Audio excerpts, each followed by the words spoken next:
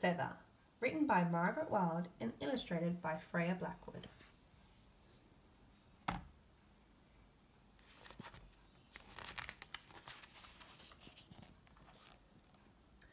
In the darkness of day, the feather falls.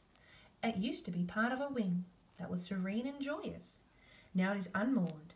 It sinks to the ground, flutters, lies still. Maria and Nico drop their soap in the washboard. They sidle across the yard to inspect it. It's soft and silky, Nico says. It reminds Maria of olden day pictures of how the sky once looked. It makes her think of the smell of rain on earth, of the wind blowing in from the sea. Let's take it inside, Nico says, to brighten up the house. It doesn't belong between walls, says Maria. We can't leave it here, says Nico. It will get dirty. We'll take it to the village. The feather is light as Thistletown. They carry it out of the yard, through the woods, past the Tumbletown church, along the road to the village.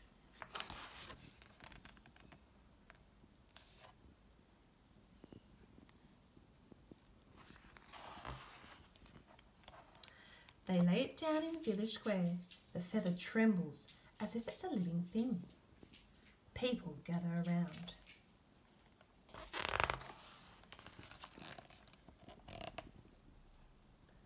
It's like a piece of the sky, says one. It's like opening the curtains to let the light in, says another. Do you remember that? Remember when cloud shadows raced across the fields and the sky was such a brilliant blue? It hurt your eyes. We must preserve this treasure beyond glass, says a doctor. We should display it in a museum, says a lawyer. We should keep it in the bank vault, decides the mayor. Maria can't bear to think of the feather trapped in darkness. You must try to fly away, she whispers. Otherwise you will never again feel the sun and the wind and the rain. And the feather stirs, as if it's taken a breath or trying to catch the breeze, but it's too late.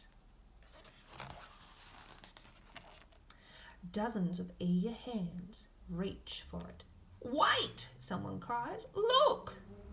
A muddy stain creeps along the feather, discolouring it, little by little, until from the tip to the base, it's a dull and dingy.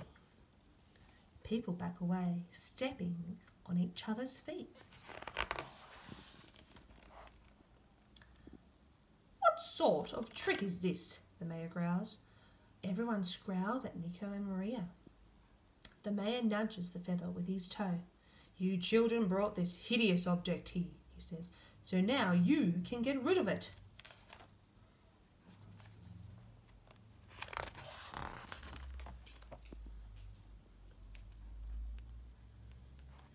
Maria and Nico struggle to lift the feather.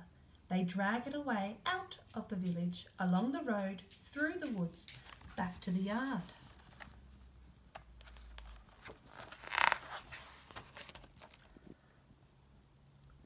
Will it ever be blue and white again? Nico wonders. Perhaps when it's safe, says Maria.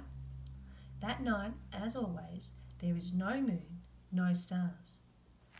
Nico and Maria snuggle against the feather, keeping each other warm.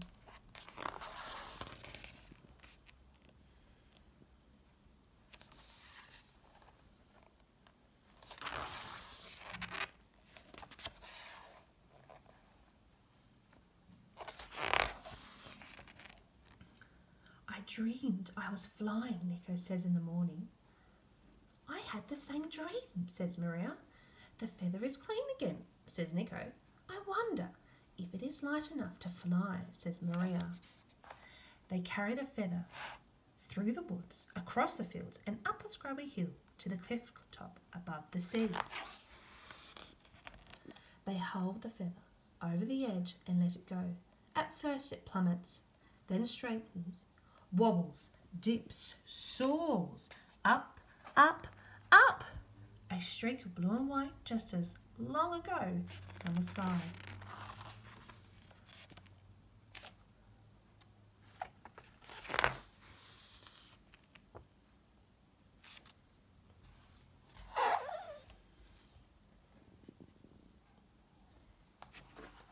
The end, boys and girls, and that is The Feather, written by Margaret and illustrated by Freya Blackwood.